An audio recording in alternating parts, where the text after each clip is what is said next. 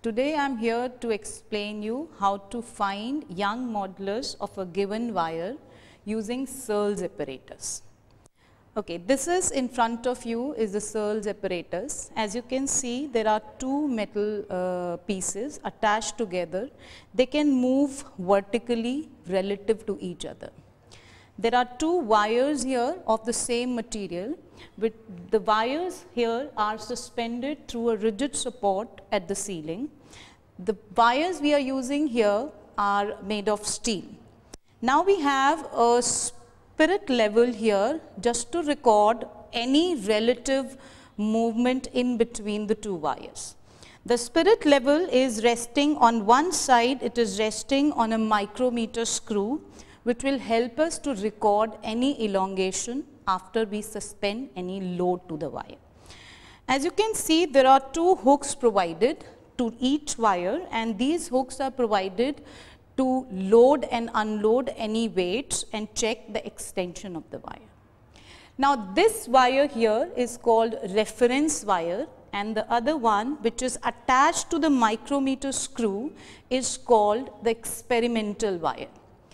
To the reference wire, before we start, we always attach a standard weight to the reference wire just to remove all kinks in the wire. For the experimental wire, to remove kinks, I am going to suspend this hanger just to check the wires are taut and there is no kink at all. Before we start, we need to check if the two wires are at the same horizontal level. This can be done by checking the spirit level if the bubble is in between the two markings on the spirit level. To start with the observations, these are the apparatus we require. We require a meter scale to measure the length of the experimental wire, that is the initial length. Also, I require a screw gauge because I need to measure the diameter of experimental wire for further calculations of Young's modulus. These are the slotted weights provided for the loading and unloading of experimental wire. Now to start with, first thing we need to measure the free length of experimental wire. So we will do that from here.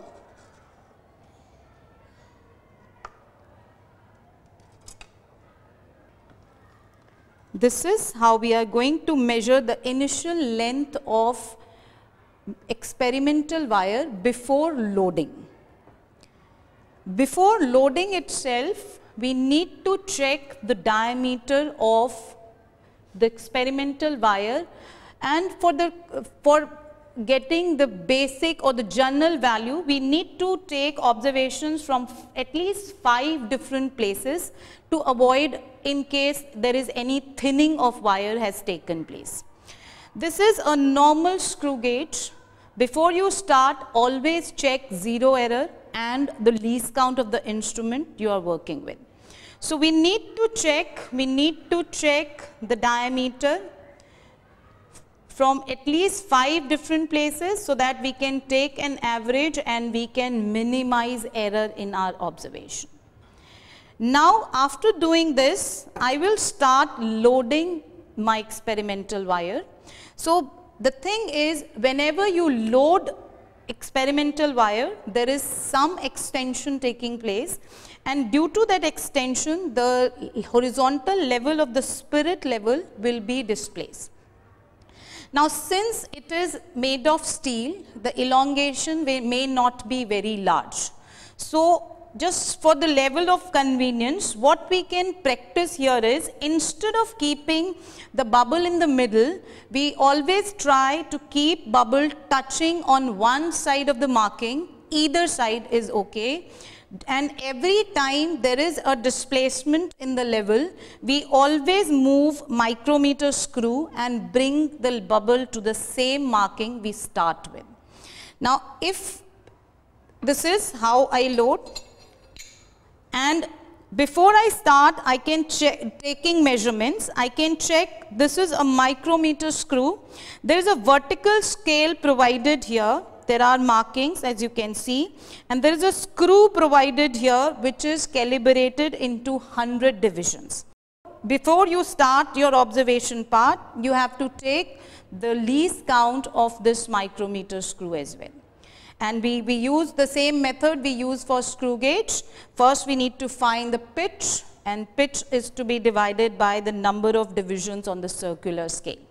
So if I move my micrometers, I initially keep my micrometer screw at any point and give it, say I am keeping it here, say at 30th division of my circular scale is coinciding with the vertical scale, and I want to give it a 1 complete rotation, and then I will be checking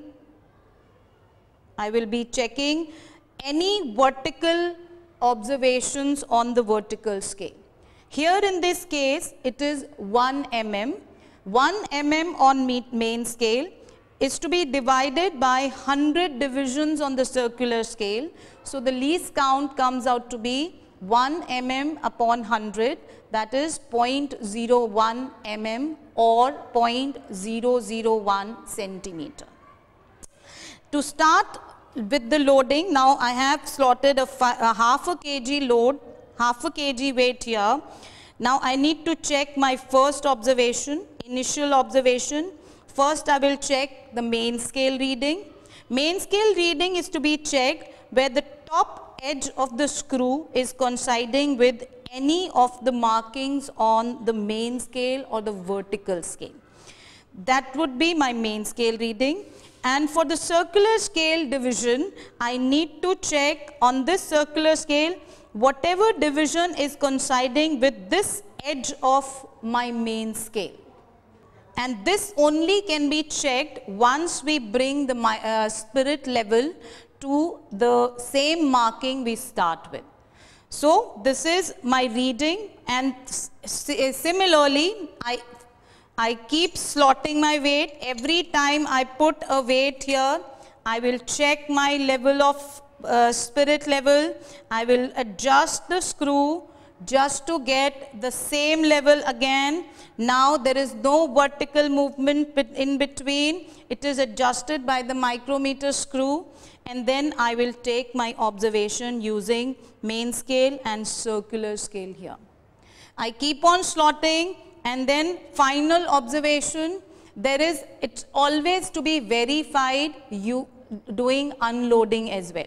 So after slotting all my weights here, then I will take my observation in the backward, like I'll start unloading the wire and check my observations again if there is any error while going back to the same value. This is how we take observations using a Searle's apparatus, and we check final value of Young's modulus can be calculated after substituting the values in the formula